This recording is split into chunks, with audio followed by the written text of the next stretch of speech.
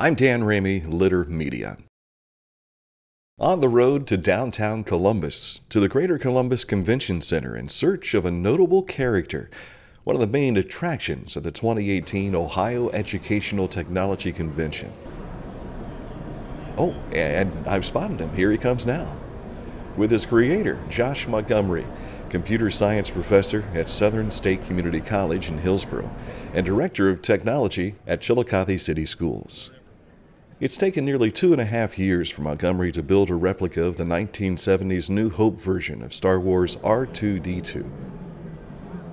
Montgomery talks about where this all began for him and the process of building R2. Pretty big fan. I think probably my fandom's grown over the years, which is kind of odd for most people, you know. So, always been a big fan. Obviously, it's gotten bigger and bigger with projects like this. So I started the process about 3 years ago, about 2.5 years ago, and I started with just the dome here. And the dome itself took about a year to build, and I wasn't sure if I was going to be able to go much further than the dome, primarily because the body was first originally all wood, and the legs were all wood, and I had lots of failure through the process. So it probably wasn't about a year in until I realized, I think I can actually make this. This is going to happen. So at that point in time, I really didn't realize how popular this robot was to a lot of people. I wanted to do something in robotics and didn't really realize that that was going to be something compelling for a lot of other people too. I just wanted to see if I could do it. Yeah, so I went to a forum, astromech.net. It's a group of people trying to build these. A couple of the guys that make the actual R2D2s for the films are a part of that group.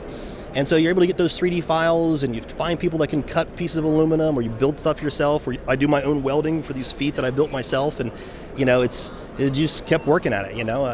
It's just kind of like how do you eat an elephant? You do it one bite at a time.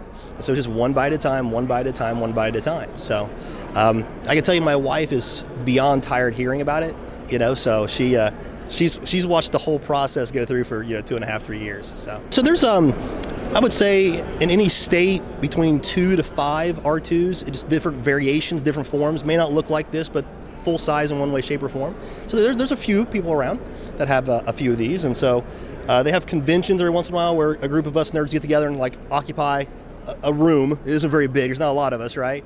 And we talk about ways you could do this and what worked well, what failed for you, what worked well for you, that kind of thing, and you try to collaborate. Man hours.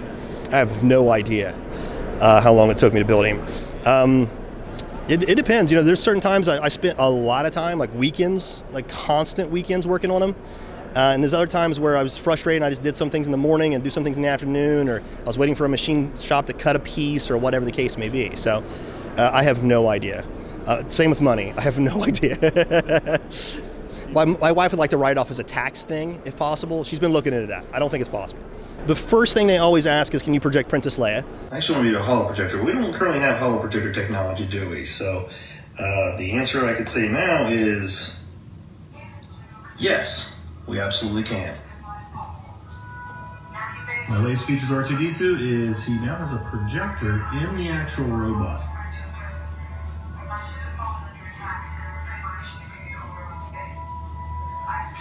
Other than that, they want to know if there's a midget inside of him, and there's not.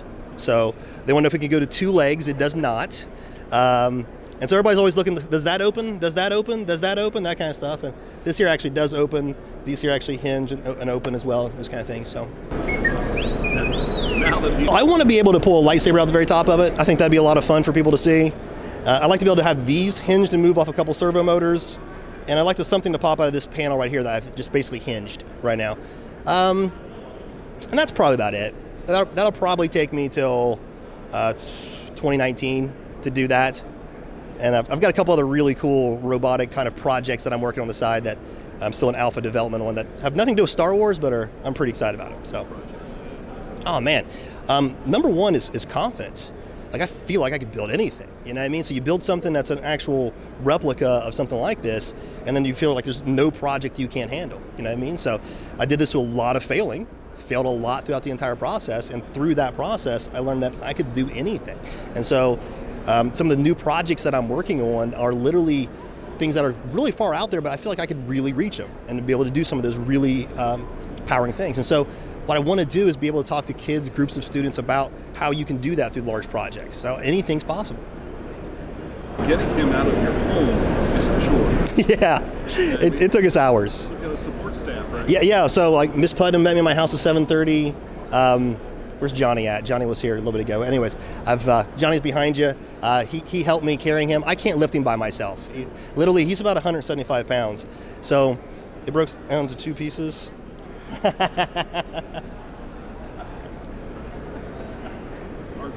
R2 got his own badge now, so he's now officially an exhibitor for the session, which is pretty hilarious. I'll put that on him in a second. The robot has around 6 computers now in him. I always like to joke if I was a better programmer, I could probably do it in 2, but no, I use 6 to make everything happen inside of him.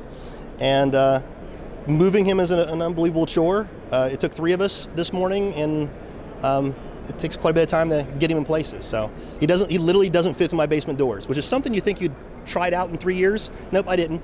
It just occurred to me one day to actually try to see if his feet would measure through, and it just doesn't. Beyond that, he's so heavy you just can't lift him. There's no real good place to lift him. So I have to disassemble him to move him, but it's not a big deal. PC or Mac? Linux. Oh, Linux. Linux, yeah. Okay. Some Linux OS in him, yeah. No PC or no Mac. I am looking at possibly putting a PC in to do some streaming options because he has a projector in him now, but I don't know, we'll see. I got some other things I want to do first. So as you can see, it was a pretty successful trip to Columbus in front of all the educators to see Josh Montgomery put on his presentation. Thanks for watching Litter Media.